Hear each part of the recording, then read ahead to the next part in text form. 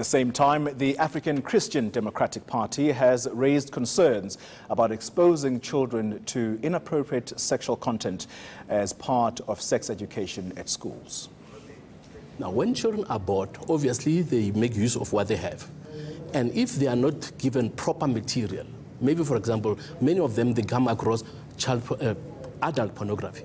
Okay? They are not, they see that. And obviously, children like to experiment. Now, Dr. Alfred Kinsey, on whose theories CSE was based, is saying that children are born, all of us, we are born sexual.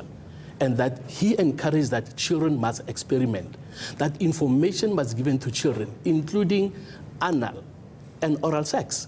Children as young as 10, I mean, parents out there, if they know that there is a possibility of 10-year-olds, 9-year-olds, 8-year-olds to be taught about oral sex or anal sex, I mean, that is not good for their age. So we are saying, what are you giving to the children? We want to see the content.